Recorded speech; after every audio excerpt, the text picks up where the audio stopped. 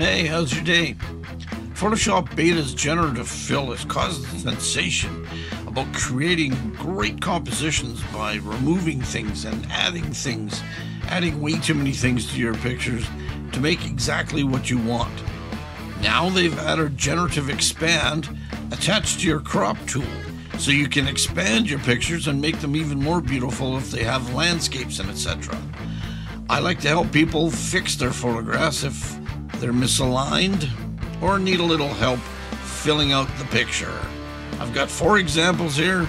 Let's check it out. Alright, in this first picture, I was asked to complete the picture because the girl's head is cut off at the very top and we'd like to see her hair and maybe what the sun is doing here.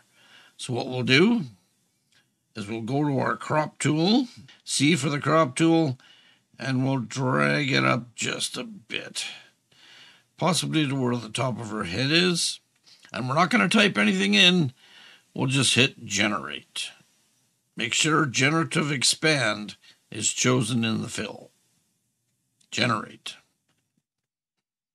And right away we've got a great version because you're given 3 versions, 1, 2, and 3. But I like the first one here. It completes her hair, and you can see a little bit more of what the sun is doing here. Great stuff. Now in this second picture, I was asked to complete the picture again because it looks like everyone's kind of squished in here into the pic. So what we'll do is we'll hit C for the crop tool, and we'll make a little bit of room for the bottom and for both sides. Give it a little breathing room.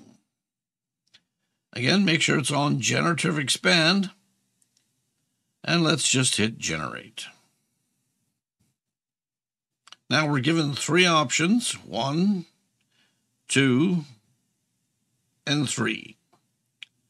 I like the first one here as it completes the outfit on both sides, plus it expands the background.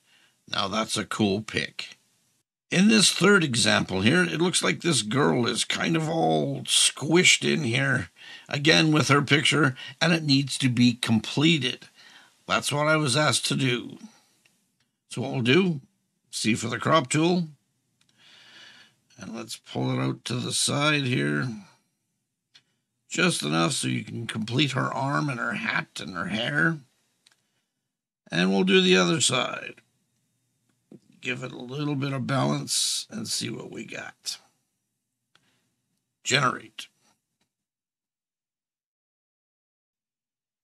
All right, 1, 2, and 3.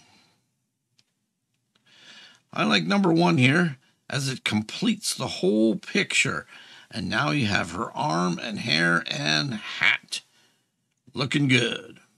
Now in this 4th example, the ladies in the picture are looking good, but once again, they all seem to be cut off here. I'm not sure if that's a fad or what photographers or people are doing with their selfies, and they don't like that. They want it to be complete.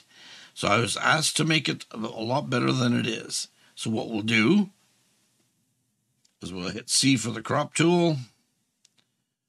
We'll go up top, expand enough so you can see a little bit of the background plus complete her hair. Go to the side, complete her hair and the arm. The other side to do the same thing. Let's complete her hair and the arm and throw a little bit of background in there. Generate. Give an option 1, 2, and 3. 2 and 3. I like number 3 the best, as it has completed her hair and everything. And now you can tell they're doing a nice selfie. The background is completed. The ladies are looking good. This is great stuff. We're just getting started with Generative Expand. I'll be making some more videos on exactly what you can do with it to make your pictures the best they can be. I'm Don from Photo 911. Yeah.